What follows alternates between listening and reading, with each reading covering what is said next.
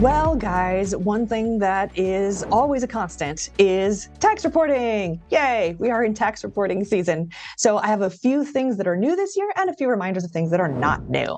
So first, let's start with deadlines. This is not new, guys, but just as a reminder, January 31st was when tax forms were sent, but those are just the W-2s and 1099s.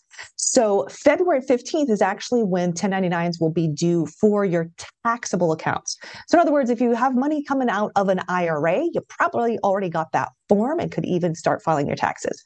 If you have money elsewhere in a taxable account, an investment account that's not tax sheltered, wait, don't file your taxes just yet. Wait until a little bit later in February, and that's when you should have all your forms in order. March 15th is when taxes are due for some business types, April 15th for most individuals. Or if you don't have all of your things and your data together, you can file an extension of Form 4868. And then tax day for you is October 15th. Yay! Another good reminder is April 15th, tax day, is the deadline to make an IRA or an HSA contribution for tax year 2023. So right now, you're kind of in a cool position where you can double dip if you forgot to make an IRA or HSA contribution. You can still do it for 2023, but not after the tax filing deadline. And then finally, May 31st is when the forms reflecting those IRA contributions are sent out. Those are called 5498s. And everyone gets confused because, wait a minute, I contributed for tax year 2023. How come I don't get a form to help me with my 2023 taxes? Well, that's because you can still make those contributions until up to April 15th. So they can't create the forms until May. I know it's a little bit backwards, but it's the IRS. So what are you going to do? Those are the reminders on the deadlines. So what forms are we talking about? Well, common forms. These are not new. Your W-2 comes from your employer, and that's where most people's tax information lives. You could also get a 1098 reflecting some mortgage interest, 1099Rs, DIVs and EINTs. Those would come from your financial institutions. Those have not changed this year. So if you're used to getting those, nothing's changed for you. It's fine. If you have questions, if some of this information is new, you're not quite sure, hop on over to one of our playlists on YouTube. We are doing a new playlist called Tax Forms Explained. So pop on over to that and check it out. And I go through some of the tax forms and try to give you some information about what to expect on each of these. Let's move along now to what is new. Surprise! There's this form now called a 1099K. Now, the form itself is not new. What is new is the people who are going to be aware of this form and have to start reporting. So what happened was the American Rescue Plan Act of 2021 required third-party settlement organizations to report on 1099Ks. So this is not new, all right? But what is new is the amount. Third-party settlement organizations are banks that process credit card transactions for Emergent. These are names you're probably familiar with: PayPal, Venmo, Cash App, even marketplaces like eBay and Etsy, and gig workers who maybe work for Uber or Lyft. All of these people are affected by the 1099K.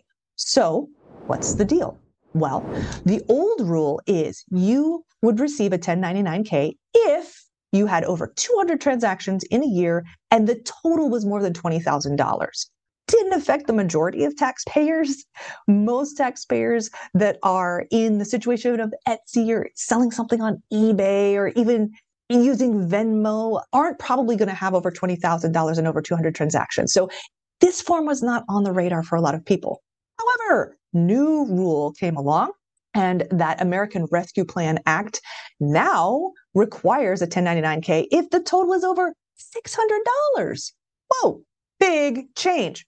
So, as you could probably anticipate, a lot of pushback on this, a lot of confusion, a lot of questions. And the IRS went, okay, wait. Sorry, this is pretty confusing. So we're going to put a pause on that $600 and we're going to do a threshold instead, kind of ease you into this. So they said for 2023, never mind. It's back to the old rule of $20,000 or 200 transactions. For 2024, so going forward here, if the total is over $5,000, then you can expect a 1099K in 2025, right? So it's just something to think about this year as you are transacting business, but you won't get a form most likely this tax season. It'll be next tax season. Now, one thing to keep in mind. So the Fed is the one that said, hey, we make this new total $5,000 for this new threshold, but a handful of states are using that $600 threshold. They're not giving you a buy. They're making you follow those rules now instead of easing you into it. I looked at it, was only a handful, and it wasn't states that most of our clients are in. So most of our clients probably don't have to worry about this, but just something to be aware of. So next, what does this apply to? Wait a minute, Laura. Does this mean if I give my aunt some money because we shared a dinner and we used Venmo to do that, am I going to get a 1099K? No. The IRS did recognize that these apps are often used for personal transactions. And this is not intended to snag your personal transactions into a tax form. Okay, that's not what it's intended for. So this does not apply to birthday or holiday gifts that you give to someone or receive using Venmo or Cash App or one of those. It also does not apply to the cost of sharing a ride or a meal, and it doesn't apply to paying a family member for a household bill. These types of personal transactions are not what the rule and the form are intended for. However, what it does apply to is selling personal items like clothing or furniture, even if the seller has no tax liability from the sale. In the guidance that the IRS has issued, actually, they just updated this a couple of days ago, just this week. What they say in their notice is the casual sale of goods and services, including selling used personal items like clothing, furniture, and other household items for a loss, could generate a Form 1099-K for many people, even if the seller has no tax liability from these sales. I'm sure that further guidance will come from the IRS. Check out their website. They keep updating it. They recently updated the FAQs, and they do have some important guidance on what to expect from a 1090K and what to do when you get one. This link will also be in the description on YouTube. So check out the IRS. They're the ones that are calling the shots and giving the guidance right now. And they're also responding to feedback on this new rule. That's why they have the threshold now for this year. All of this I know can be confusing, but here's my takeaway on this as a financial planner, and that is tax-sheltered vehicles might be more attractive.